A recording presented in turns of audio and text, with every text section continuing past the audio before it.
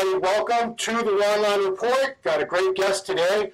This is a guy I've known for years, but I can't say I know a lot about him. That's about to change.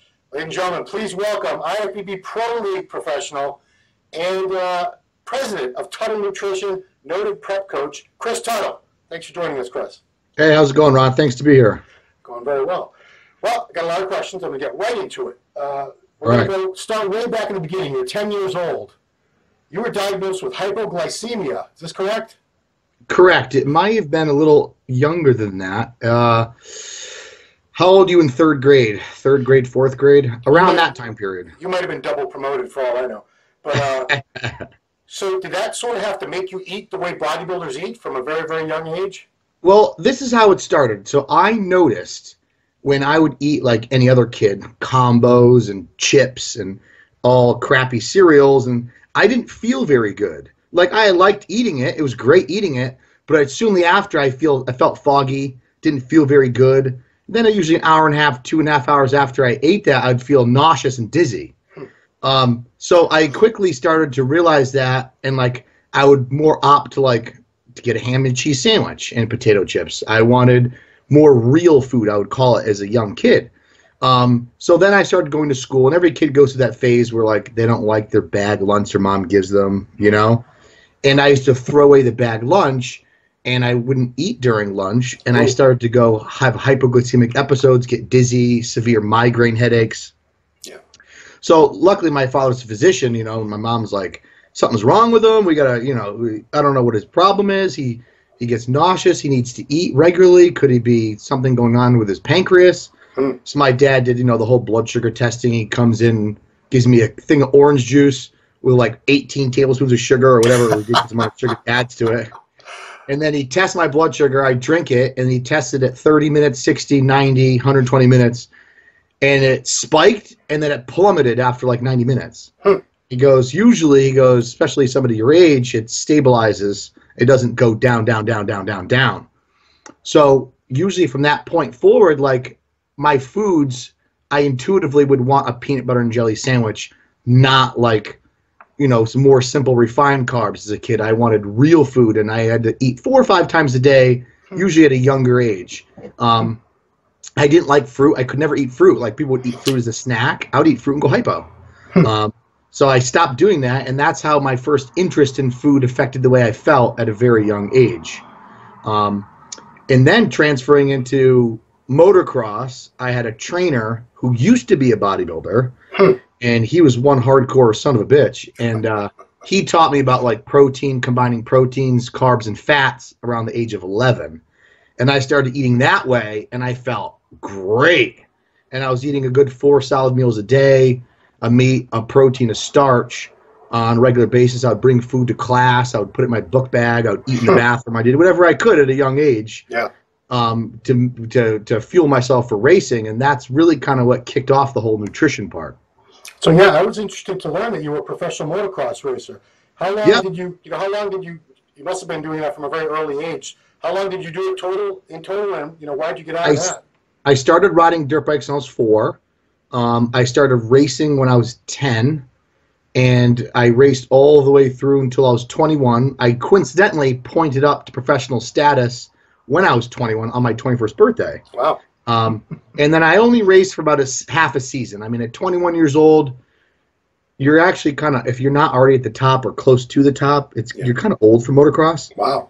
And I was spending like $30,000 a year racing, and it's not like I was making good money. I was working at a gym as a personal trainer. I was going to college part-time. So it wasn't feasible for my life to continue that path, living in my parents' basement. I wouldn't even spend 25 cents on a cup of coffee because every single cent I made went into like buying oil, racing, race fuel, and not to mention I would break about 2 bones per year. Wow. Yeah. So okay. So I understand why you left. So did you start training for that or for some other sport, or did you start weight training specifically for bodybuilding? Actually, the trainer I had for motocross at 11, he started putting me through a vigorous weight training program then. And I didn't know, like, this is really funny. So he had me do a lot of deadlifts, squats, high repetition, fast pace to build, core strength, hips, quads, mechanics, push-ups, sit-ups, a lot of basic stuff. But my body really responded fast, even at age 11. And I remember 6th grade, we're at this like picnic, and all these girls came over. They're like, "Oh my God, Chris, you have abs." Oh, and I was like all cut up and shredded at like 11. And so I didn't know that was a thing. I didn't know girls like that. And I didn't know training gave you that look. I was just training to be a better motocross rider, you know? Yeah. So that's when I started picking up muscle and fitness magazines, flex magazines, and other things, being like, wow, I want to grow my chest more. I want to grow my shoulders more. But my trainer at the time was having a shit. He's like, dude, motocross and bodybuilding is like fire and water. He goes, they don't go good together. He goes, you're going to be big, you're going to pump up on the bike, you're going to get slower. It's not going to work. You have to be athletic, you have to be fast and repetitious. So I would always lift behind his back and stuff like that. And I would get bad arm pump. For those of you out there listening who do race, I know all about that. Right. Like this on Yeah. Oh, my God. Your forearm pump up is so bad you can hold on to the bars. So that's what it started. In 6th grade and 7th grade and 8th grade, it was all about trying to get jacked but still be good at racing motocross. Yeah. And my body responded really well. I remember being accused at like 13 years old of like the gym teacher being like, you're not taking steroids, are you? And I'm like, what? What? Remember Jose talking about that? I think he was 13 or 14 in school, and they drug tested him because so many kids were talking about him. Yeah, Of so course, fun. he was quite squeaky clean back in those days, so there was no problem.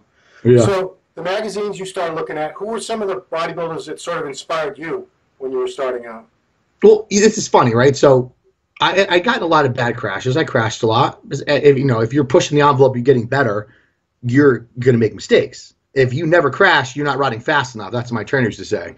And I remember some of the get banged up, go to the hospital, and they'd be like, "Wow, I can't believe you're not broken." He goes, "You're probably not broken because you're solid. You're a solid kid. You got a lot of muscle." So I'm like, "Oh, muscle protects my bones." So I used to pick up the magazines and I'd be like, "Dad, look at Lee Priest's back. I bet you if he fell off an 80-foot triple, he wouldn't break his back." You know, little do you know that's not true, but like. Yeah. I was like, man, I got to build my back just like that. But I followed bodybuilding real young, was Dorian Yates, Nasser, Lee Priest. I loved Lee Priest. I was obsessed with him for the longest time. I thought his stature, his build was just unbelievable. Yeah. But I would buy all those magazines. I loved it. And at the time, my sister's boyfriend was Chris Chinchulli. He was sponsored by ProLab way back in the day. So I utilized him and asked him a bunch of questions, and so that I had that going around and seeing it, but I didn't have anybody to bodybuild with. There was no coaches then. There's no knowledge on the internet. It was just picking up magazines and people you knew, you know? Right.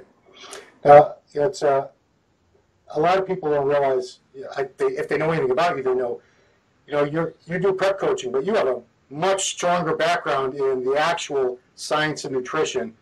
You have a master's degree in nutrition. You're a registered dietitian, and you worked for some time it was a hospital setting with, overweight and diabetic patients. No, I floated. So I was a lot of the times an oncology floor, the GI floor, cardiac unit, and ICU. I was lucky. So like I wasn't a contracted employee. I worked close to 40 hours a week, but they just moved me as a filler. So I got to see everything. Okay. So like, TPN, nutrition, enteral nutritions, and all the feeds and the ICU. Then you're going to the cancer floor, dealing with people dying of cancer.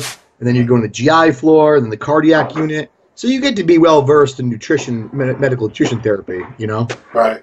So I did that for about 4.5 years. And then the business became so big, I forced to quit. Right. So, having that actual training and actual education, that must give you a certain advantage as a prep coach over, a lot of guys who just have the bro science aspect of it, and they'll look things up online and whatever. But, you've actually had very formal education in this. Have you found that to be a benefit? It's a huge benefit, and this is why it's a benefit. I would say, people are going to criticize you for saying this, but I would say, obviously, there's a lot of really good coaches out there that don't have those education credentials. And I will say 100%, a lot of them, Matt Porter, Jensen, a lot of them are very good, and I respect them. There's a large percent of coaches who just copycat. They don't understand. They follow progression where you just increase subs, you just decrease calories, you just increase cardio, and roll the dice, and then 7 out of 10 guys look good, 3 look like crap. And then you get one good genetic freak who just cuts out McDonald's 2 weeks out, and then the prep coach is a genius. I hate that guy. Yeah. So, like, there's that. But what it's taught me, and especially my master's, is the whole master's program in nutrition that I did was all about research, research, research. What does current day research state about nutrition and cancer? Nutrition and alcohol in the body, supplements in sports. So like how the class would run, there'd be like 30 people in our class. I would get a topic of, do mega dosing antioxidants decrease morbidity, mortality rate in people with cancer? The next person would do higher fruit intake and vegetable intake in survival of cancer. Next person did this. At the end of the year, everybody presents their paper. I mean, at the semester, everybody presents their paper, and we all get to hear the conducting of research. Each paper was like 50 studies we had to review. So it goes quickly to show like how much studies are biased, how much studies are incorrect, how to feed through the crap. So a lot of times when people tell me things, I hear methods and stuff. If there really doesn't make sense or it's off the wall, the masters kind of taught you to see through the crap. You know what I mean? Because there's a lot of crap. And it kind of broadens your horizons and opens your eyes to think outside the box.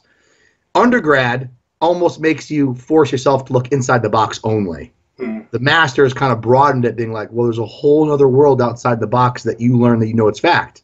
And research is still growing and changing. Yeah. So that's kind of the thing that's helped me the most.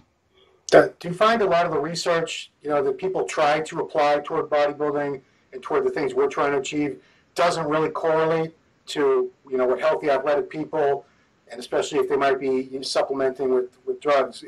There's a lot of research out there that doesn't really apply to us, even though people try to make it apply to us. Well, absolutely, because what they try to do is they try to use evidence, being like, hey, this is what I do, evidence state that it's right, when that's a bunch of crap.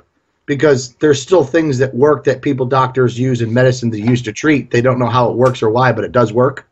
Yeah. And coaching, I think the biggest issue that people don't get, it's about a progression. It doesn't matter if it's low carb, high carb, low fat, whatever. If it's working, it's working. And then you go with progression and you keep making changes along the way. You can't have a preset determined plan. You can't, certain research does work, obviously, how your body digests certain foods, but but you're right, it doesn't apply directly. And I think that's some mistakes that people make.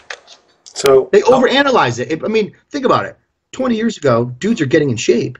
They didn't have all this quackadoodle crazy stuff people do today, like all these like partitioners and like checking your blood sugar every hour and you carb up. It's silly. I agree. So when did you get into competing? Because I can't remember hearing much about you until you came to Boston. I knew who you were, obviously, but it didn't seem like you competed very often. You won some regional shows, and you turned pro 2013 at the Nationals, and you've only competed twice as a pro, and you did pretty well. You did 5th in the 212s of New York Pro, not as well at the other show, but I mean, are you just too busy as a coach to want to pursue competing more? I'll tell you a quick. So I quit motocross 2004, and I knew I wanted to bodybuild. I always knew I wanted to, just after racing motocross. And as soon as I quit, I said to my old man, I go, Dad, I gotta get my shit together. I gotta finish school, focus on my life, my career. I'm quitting racing. I sold all my bikes, all my stuff within 2 weeks. Moved out of my parents' house, got an apartment, and started bodybuilding, going to school full time. And I competed first in 2005. Okay. I usually average 1 or 2 shows per year, but my school and improving in my life and career came first always. Yeah. And that's one big mistake I think a lot of people make, because their whole life passes them by, and then they're 40 years old and they're shit out of luck. I know that guy. Yeah. So the reason why I haven't been competing is freaking injuries, man. I kind of have a stubborn mentality. Hence, my father has like 18 operations and everything because he doesn't listen to his body. I get it from him. I hurt my knee getting ready for New York Pro, which I didn't tell anybody about, which was the start of chondromalacia in my left knee. Ooh. And I came down in a squat to failure. It was like 17 reps. I came down. I felt a pop. I racked it, and I walked to my buddy. I'm like, I think I hurt my knee. Within 10 minutes, I couldn't bend it. And that was 18 weeks out from New York Pro. So the whole New York Pro. That was this year. We're talking about this year, right? No, this is New York Pro 2000 before I did New York Pro. Oh, 2015 that you took fifth. Yeah. Wow. Okay. Yeah, I didn't tell anybody because, you know, everybody starts talking all this weird crap on the internet. So the whole prep, I didn't do anything more than like 2 plates and a leg press. And I was able to keep the leg mass enough to make it through. And then, but, you know, forcing yourself through still the training, even though you shouldn't be, is just going to accelerate arthritis. So I let the knee heal after New York Pro. Everything was doing great. And then I did Europa. I had ulcerative colitis, by the way. I don't know if you, yeah. I had ulcerative colitis in 2013, and it for New York Pro, it was fine. And for Europa, it started to get bad. And for Europa, I couldn't carb up. I was eating only 20 carbs per meal to carb up because I couldn't crap in like 5 days. Explain the joys of ulcerative colitis briefly for those who aren't familiar with it. Ulcerative colitis is an irritable bowel disease. It's an inflammatory disease. It's generally in Jewish ancestry. Usually individuals who have it or get flare-ups usually only have 1 or 2 in their life during a stressful time. Some people are unlucky and they get it so bad they have to part of their intestines removed. I didn't have to have that, or they're on some sort of prednisone or some serious autoimmune blocking drugs to prevent the flare-ups from occurring. Yeah. I opted out of the medicine and changed my lifestyle to a lower stress lifestyle and changed my diet, and it's kept it at bay, but it still comes back. And basically what it is urgency to go to the bathroom up to 20 times a day, shitting blood and mucus. Oof. Without stool. So you can be constipated but still go to the bathroom 20 times a day. Oh, no. Oh, it was horrible. It was. I mean, I'll tell you right now. I'm not afraid to say it. I mean, sometimes you don't make it. Like sometimes the flare-ups get so bad, and I know guys out there who have it who contact me. Yeah. Like you can't go anywhere. Yeah. And like you might feel fine, and you're like, oh, I'm good, and then you have a bite of oatmeal, and 10 minutes later you're like, oh my god, my stomach's a mess. It's bloated, distended, horrible. No, I won't interrupt you too bad, but you know what C. diff is? Yeah, of course. Yeah, I had about a month-long bout with that last winter, and let me tell you, anybody with colitis, I feel you, and I know exactly how bad it sucks. It was like the worst month of my life. So go ahead, continue. It's funny. It's like all the things you take for granted, just a good solid shit. You know, you get that taken from you, boy, your life gets miserable real fast. Yeah. So anyway, I controlled it to New York Pro. It went very smooth prep. Europa, just dieting for so long, doing so much. It started to get worse over the last few weeks. And then I told Aceto, I'm like, Aceto, man, I'm having trouble eating food, like especially carbohydrates. Carbohydrates bother it the most. And we started to carb up, and it didn't work, and I looked like total ass. So I was planning on competing again the year after and doing like 5 shows. I was ready to compete. I want to compete. Sure. And then I hurt my knee catastrophically again. Oof. And being a knucklehead, I was like, man, like, I just got to hang in there. I think it's fine. I kept training the week after, and I'm like, I just won't do that exercise because that bothers me. I'll do this instead. Yeah. And then eventually that exercise started to hurt, and eventually all exercise started to hurt. And then I'm like, you know what? I need to rest the knee. I rested for 3 weeks. I come back, the knee's 10 times worse than it was. And I'm like, then I went to go see all these professionals, and he's like, you got 50% of the cartilage under your kneecaps missing. He goes, your meniscus, he goes, it's fully intact. He goes, your patella, he goes, it's destroyed. He goes, partially because your hips are off, so you kind of favor your right leg. So when you train to failure, the left leg comes forward more, grinding your femur into my patella. So it was a mechanical issue over time that wore out the cartilage in the knee. So here I am with, you know, every time I go to lunge, I can actually hear my knee cracking and popping. Yeah.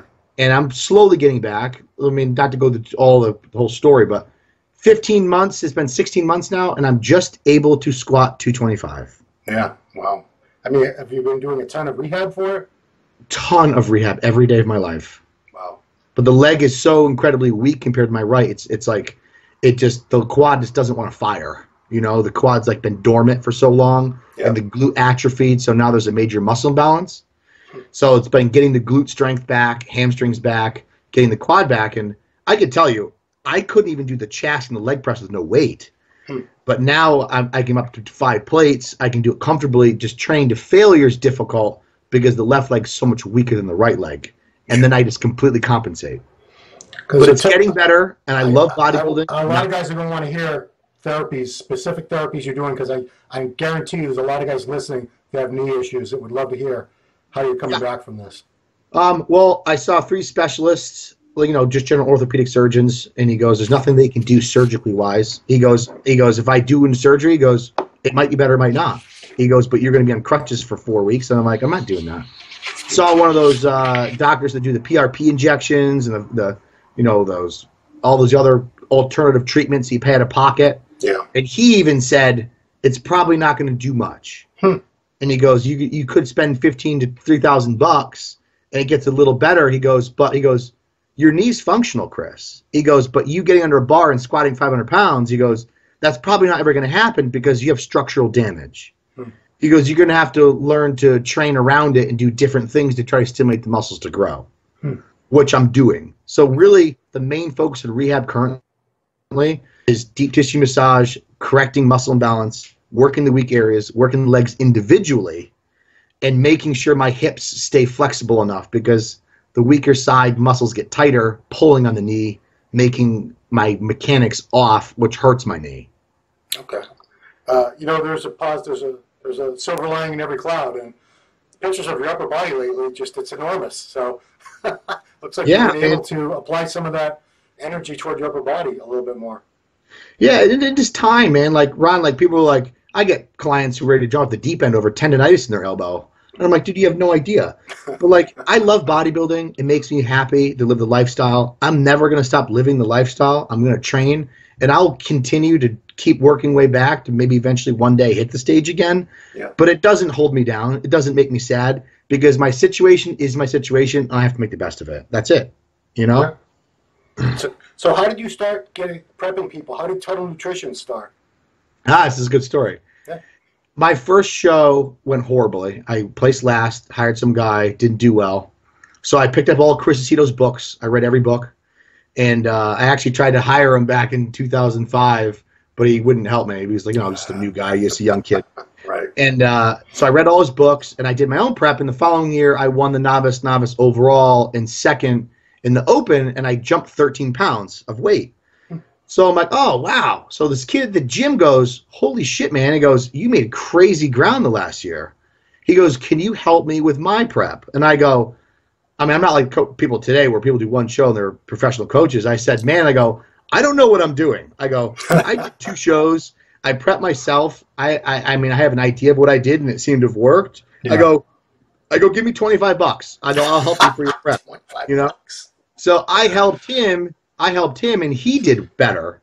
And then his friend goes, hey, man, you did a lot better than last year. What did you do differently? And he goes, my friend at the gym helped me out. And he goes, well, can you put me in touch with him? And basically, that's how it started in 2006. It was referral, word of mouth, word of mouth, word of mouth. And then over the years, I helped more and more people, more word spread.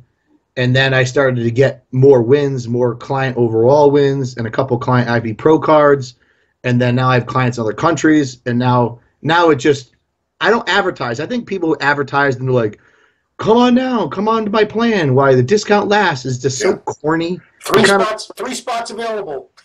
Yeah, that means you have every spot available. Right. But this is a happen referral, and helping. I love helping people, Ron. Like, my dad's a physician. My family are doctors, so we come from a whole line of helping people for a living, and I deeply enjoy helping people. That's probably my true passion now, more than competing myself.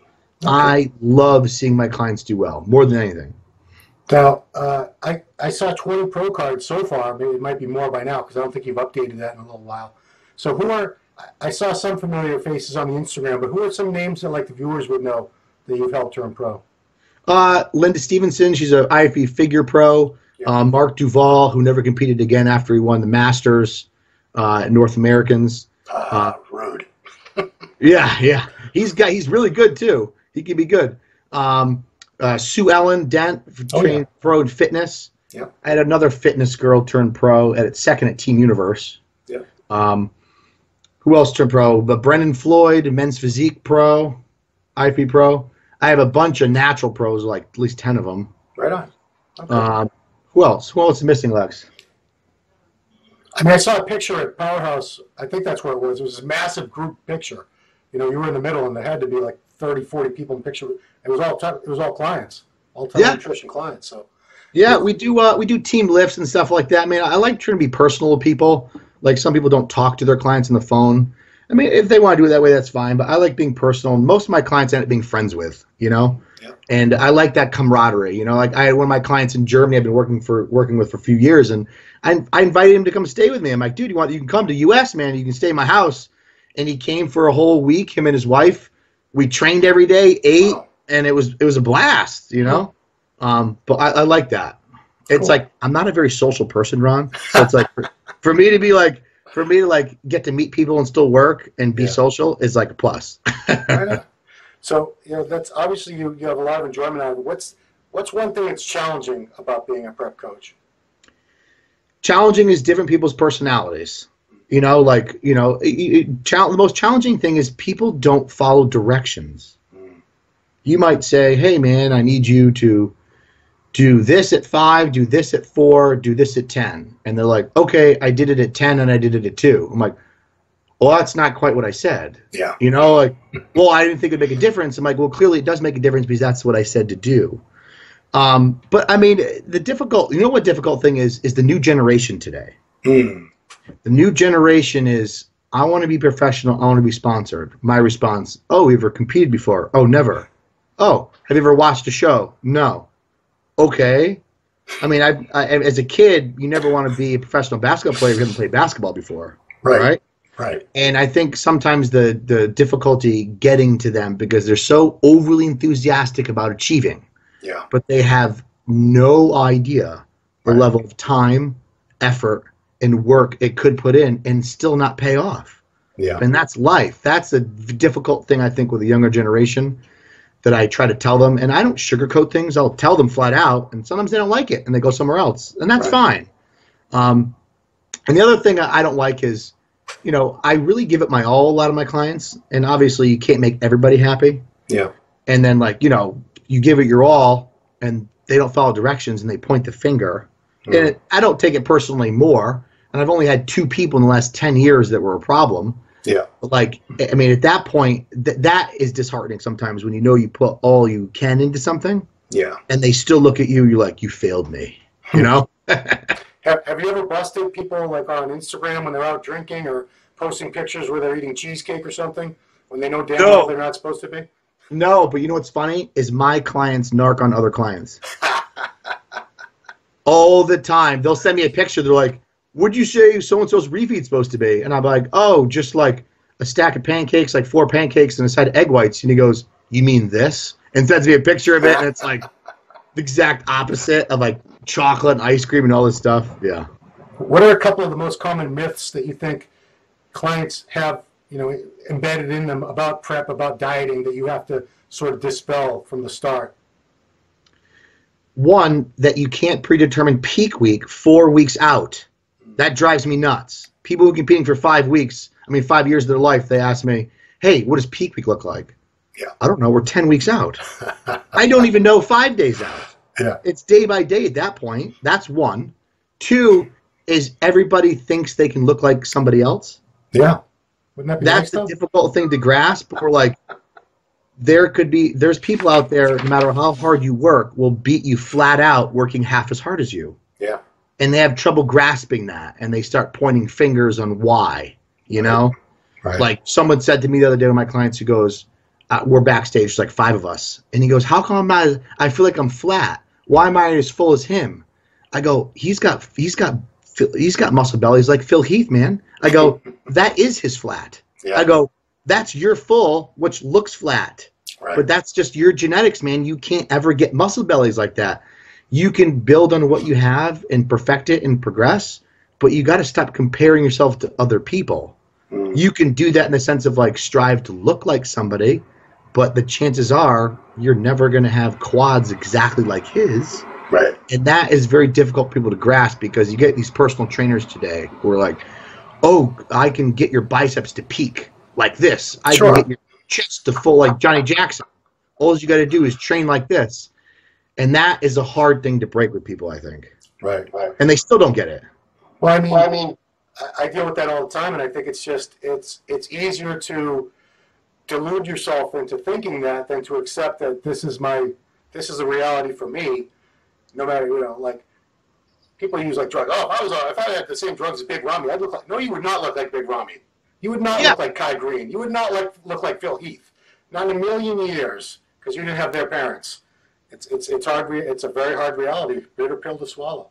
Ron, you know what I like? You know what analogy I like? What? And I go, it's funny that, say a good prep coach does a lot with the good people, right? Yeah.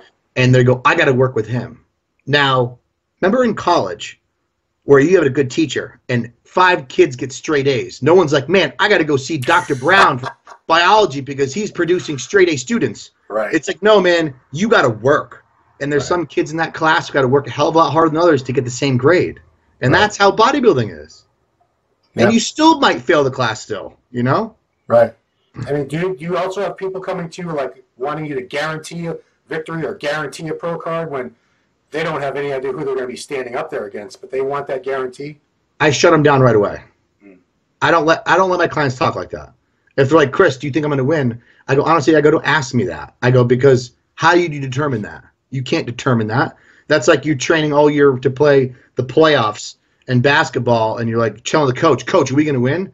I don't know. It depends how you play. It depends how they're going to play. Right. You don't know any of that. They want the guarantee because the insecurity, it makes you feel confident. And I'll say, well, given how you're looking, you'll be competitive. Depending who shows up is going to determine the placing. That's it. Right. So, when I met you, you were training with Evan. So how did you get to know Evan, and how long did you train with Evan for? Oh, I've known Evan forever. So I remember I met Evan at Arnold. Yeah. 2004.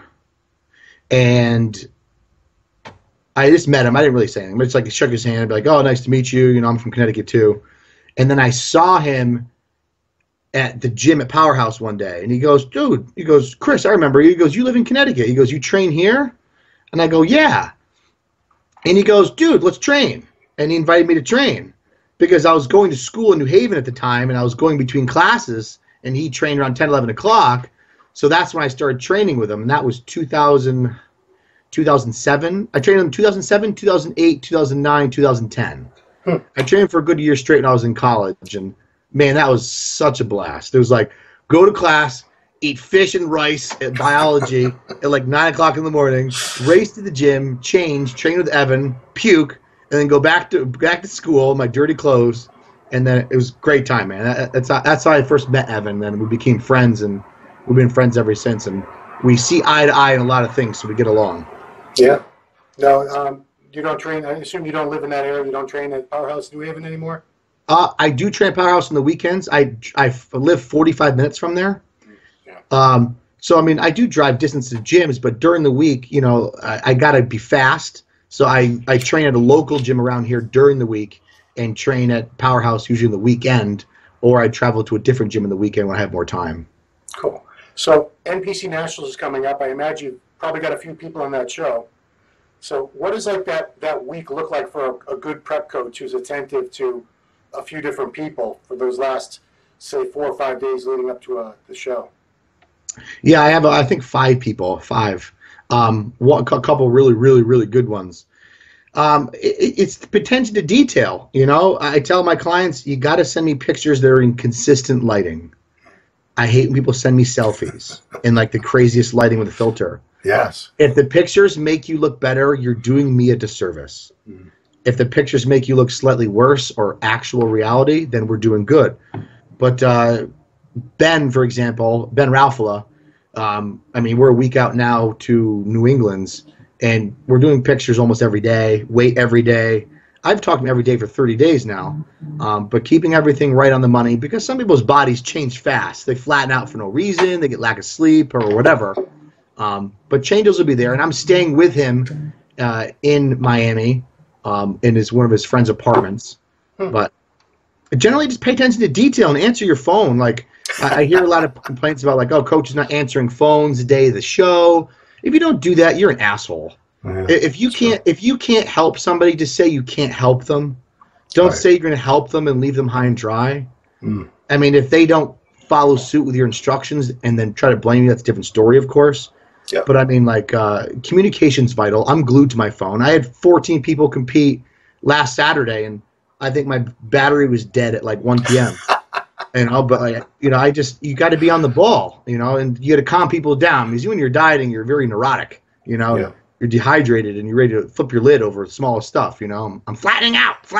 I'm like, oh my God, calm down. I mean, you do have to be a little bit of a therapist. A big part of it. That's a big part of it, obviously. Yeah, you got to know how to talk to people and work with people. You can't dictate and scream at them. You can't do that. So you have the TuttleNutrition.com website. You have your YouTube channel is also Tuttle Nutrition. Yep. You guys have been putting out a lot of content. Both, it's a team effort. It looks like. Is your wife Alexia a really big part of this whole business operation now? Oh my God! If it wasn't for her, I swear I'd be belly up. She has her own clients. She's got some bikini clients and some weight loss, and she manages all the tech stuff, all the books, all the billing. I just answer emails. That's all I want to do is answer emails, deal with clients. I don't want to deal with taxes. I don't want to know how much we're writing. I don't want to know any of that. But she deals with all that, and we both work full-time. We work a lot, but we both work full-time at home together. We do everything together now, making videos together, putting more content out. We just like helping people. We just spent a couple grand making some videos for cooking videos for our clients to watch, because a lot of things to you and I are very simple to understand. General public don't understand how you can like cook a bunch of food without cooking in oil and cook it in butter. So there's a huge deficit of knowledge there that I think needs to be portrayed, because there's a lot of misinformation, and I think if people see how simplistic it can be, they have an easier time eating healthy and better their lifestyle. Right. So the contest season's almost over, but we also have, a lot of guys and girls are going to be in the off-season mode, and I'm sure you work with people in that phase of their training and everything as well. Do you enjoy that equally well as you do contest prep? I don't know. Most of my clients, we have a lot of clients and we have a lot of competitors, but the majority of our clients are like nutrition medical therapy. A lot of weight loss, high cholesterol, ulcerative colitis, a couple diabetics. I had leaky gut syndrome recently. I get a lot of GI disorders. I get a lot of people that way because of my credentials, and I'm in a few chiropractic offices and doctor's offices. They recommend me based on what I've done with their clients in weight loss, getting them off their meds, their blood pressure meds, and all that stuff. We do a lot of that. I just like seeing people win. I want people to reach their goal, whether it's bodybuilding or not. Contest season is hectic because, obviously when the spring starts, at one point, Lexi and I, we had a show to go to like 11 weeks in a row. So it's like we're working Monday through Friday. We're at the show Saturday, catching up Sunday, repeat for 11 weeks straight. Yeah. So like it gets hectic, and I love to go to my client shows, but I can't go to all of them, Right. Especially if they're like 4-hour driving distance.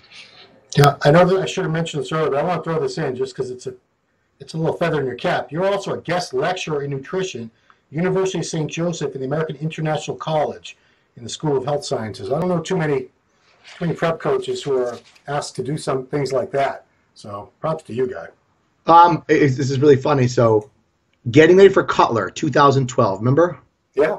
I think that's where I met you, actually, officially met you. I won Cutler 2012, and I was presenting my thesis 2 days before the show. I remember my mom being like, "This is a bad idea. You should be focused on your school." I'm like, "Mom, shut up. I got it." And I presented my thesis really well. Because you're low carb, you're tired. I was just very focused, not nervous. I just wanted to get it done. And I remember my advisor being like, "Chris, you speak unbelievably." They're like, "I can't believe how well you presented that." And then from that point forward, she always asked me to come back to speak to the graduating kids about jobs, and because I fit a different niche of dietitian where I'm not generally in long-term care or whatever. I do my own thing. So I'm a specialty. So University of New Haven still asked me back to speak to their to the graduating class about different directions or paths. And I did a lot of nutrition speaking for a couple of police stations too, and fire stations. Wow. And then just general nutrition, how to be healthier, because, a lot of the times firemen becoming more and more unhealthy, high cholesterol, becoming overweight, COPD. So I come in there and help them understand basic nutrition, because all the guys cook and eat there together, Right, right. And then the the nutrition. I taught the nutrition segment for a little bit. The speaker at the International College in Springfield to the physical therapy students. I did that for a few years in a row, and that was cool. You know, you meet new people, and I've always been good at speaking after I became good at speaking. When I was younger, Ron, I used to throw up and pass out in high school when I would speak. So I refused. I would take Fs in every class and had to speak in front of the class. And in my first year in college, I'm like, man, I got to man up and grow a set. I got to do this. So I took intro to public speaking, advanced public speaking, and then all through my internship to be a dietitian was all public speaking. I had to speak in front of women and breastfeeding. I'm the only guy in my class speaking with women about breastfeeding, latching on, production, everything. And I got a reward at the end of the year for public speaking for doing so well, and I became a niche with it. So that's, I think, some of the reasons why people ask me. You know, I was a little quick. I'm not nervous, awkward, you know? Right. And, you know, I assume when they first see you, they're like, huh, you know, this big muscle head. But it's, once you start speaking, I'm sure any misconceptions they might have had about you, or preconceptions. Yeah, well, what's good, Ron, is I hide pretty well under clothes. Everybody always says that, you know? And I always wear baggy clothes, and I really try to not fit that part in the professional field because, as you know, it's definitely a negative connotation for the majority of the general population.